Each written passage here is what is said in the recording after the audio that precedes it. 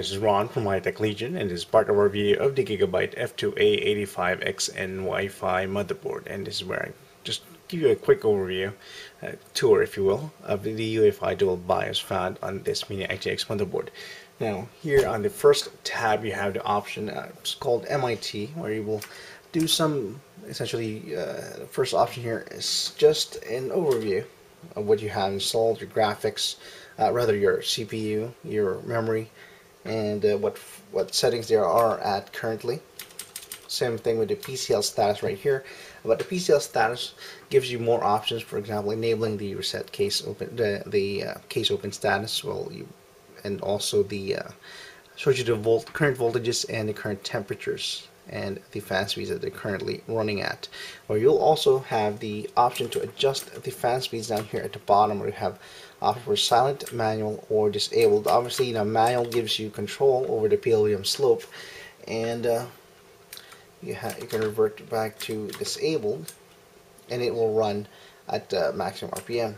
And you have silent, of course, to run at these more silent option, and normal, that's by default preset. The same with the system fan options. Now go back up here, and these three options right here are the essential settings that you will adjust if you're overclocking, or in the case of most HTPC users, which probably will use this mini-ITX board, you would most likely want to downclock it to save so lower temperature and save power. You have for that, of course, you have advanced voltage settings. You can see it just here. If you notice here that the V-core and V-core, it seems to be a little high for a default setting. Most motherboards I've seen around a lot less than that, definitely, because at 1.4125 a lot of people actually overclock it to 4.5 gigahertz already by that, already, depending on the chip you've got. Now you can see how it's adjusted here. You can adjust by looking at the lower right hand corner, which tells you that you can adjust it by using the page up, page down button here. Obviously by increments. Let's see if you can type in multiple steps. So let's see, 8, 2, 5, 1, 1. Now it just gives you by step, the nearest step option. So just give that page up, page down, or you can just start typing auto. You can go as low as that, and or you can just type normal.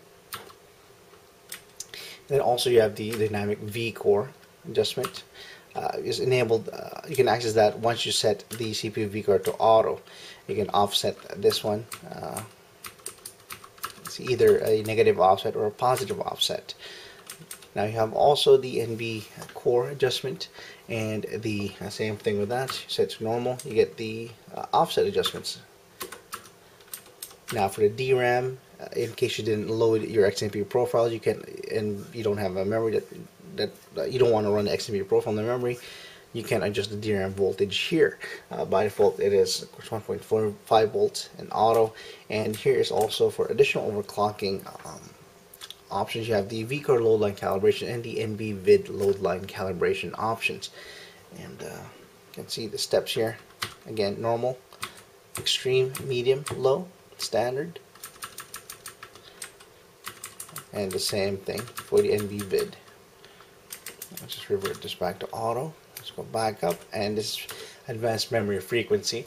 Now, same where you have set the voltage already, you can also set the voltage. Actually, no, it's grayed out here, but it just gives you the option DRAM timing selection. You have quick and expert mode. You have rank, interleaving, channel interleaving, and also for setting each individual timings for both the channels, you can go through here and adjust the manual. Again, you just start typing in the number that you want, and it will automatically to that, or you can just type auto to revert to the automatic option. I have plenty of options there, as you can see, for memory overclockers, and just scroll through back up there again, as you can see it, and then I am going to revert back here to auto.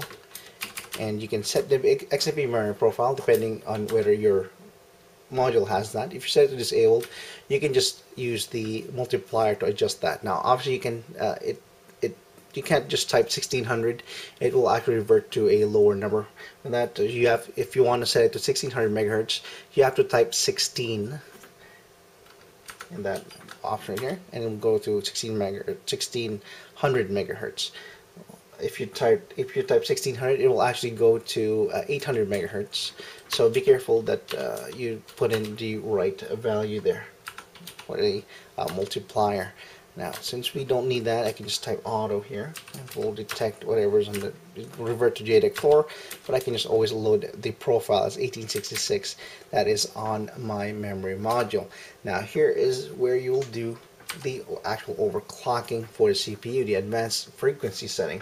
Now, we've set the voltage already, you've set the memory already. Now here you have some redundant options. You can also load the XNVMe profile here, but also you can enable the AMD memory profile, of course accessible via the AMD Overdrive desktop utility.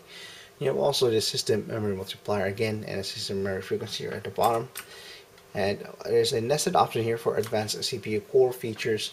Or there's also a redundant option to set the clock ratio as it was on the the higher level menu for the advanced frequency setting.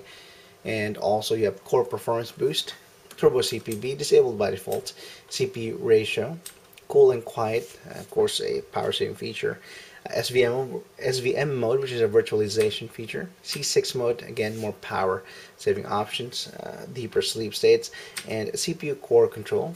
You can adjust that through automatic mode or one compute unit.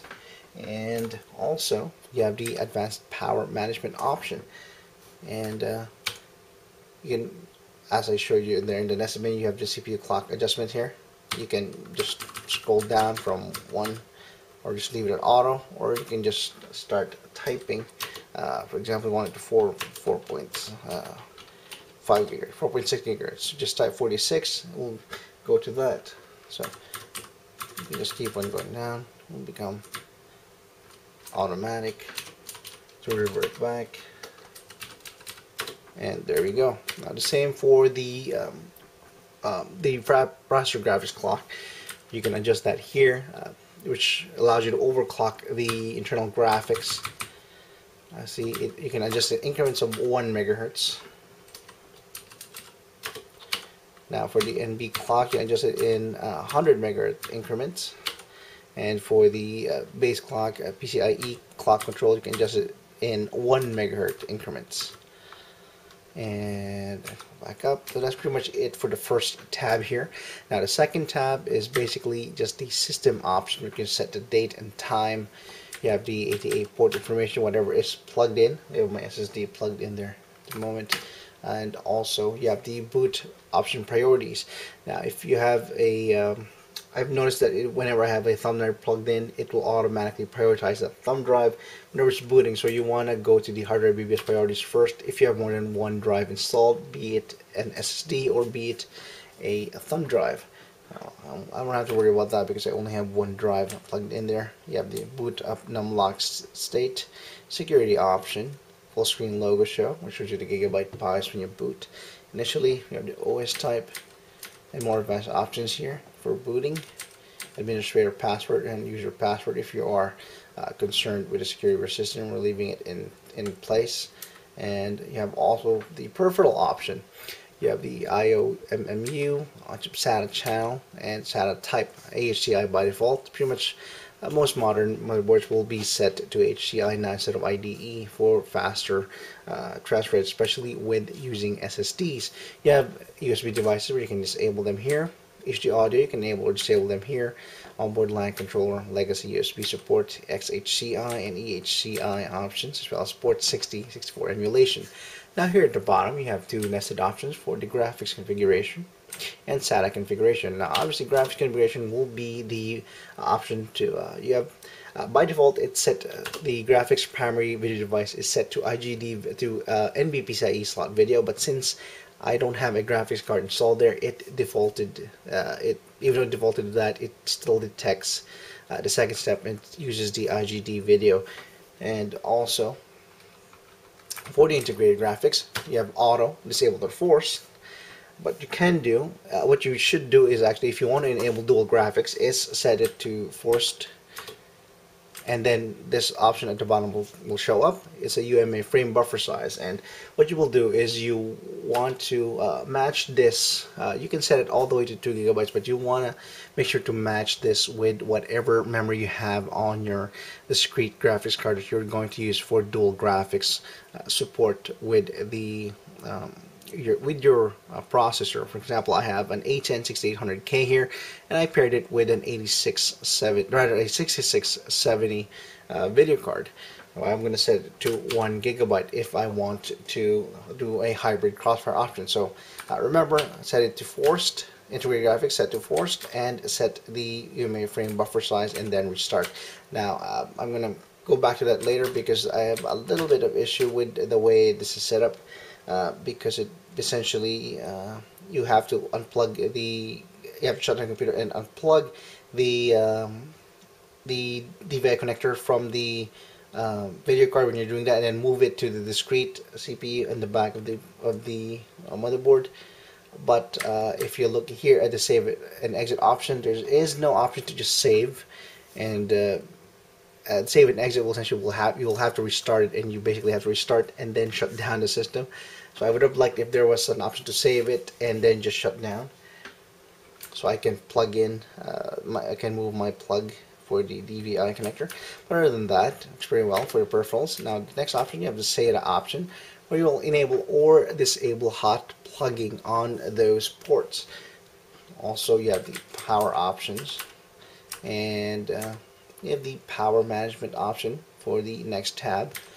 Or you have the resume alarm, AC back power on keyboard, and some more other power saving options. Then again, once again, the save and exit option, where you have option to save and exit without saving.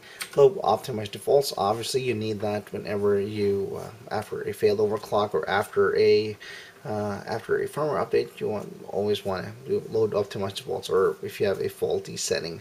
You have also the boot override. Again, if you have more than one drive installed, more items will show up here.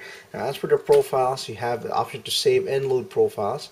What's very neat about this is that you hit enter, and you have essentially 8 slots. It remembers my 4.7 gigahertz overclock profile there, and it also gives you an option to select a file or save a file into an FDD, HDD, or a USB drive. Now, for the USB drive, you can only do it on a FAT16 or FAT32 formatted drive, similar to the print screen option on the lower right side. And that's pretty much it for this option. Obviously, there is also the Q flash function, which allows you to update and flash your BIOS. It's essentially an external utility that will is separate from UEFI, that BIOS you see here, and it will launch and essentially give you a an option to upgrade your BIOS from a flash drive.